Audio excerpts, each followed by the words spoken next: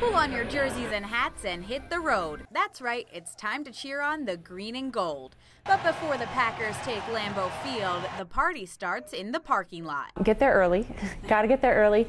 Planning that party may seem simple, but you definitely need some Wisconsin staples if you want to have a perfect Packers tailgate. First and foremost, obviously we need the Packers, but we also need great craft beer. Definitely some brats and hot dogs and chips and salsa. Lots of different cheeseburgers, a lot of brats, lots and lots of brats.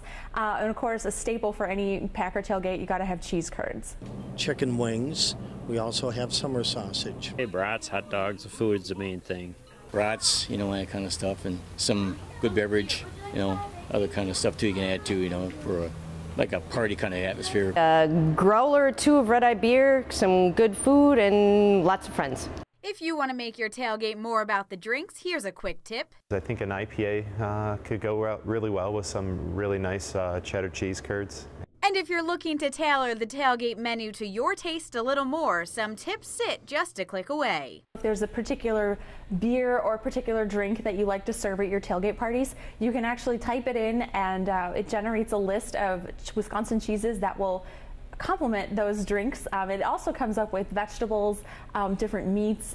Fingers crossed the Packers get a win, but no matter the outcome, the fans will definitely celebrate.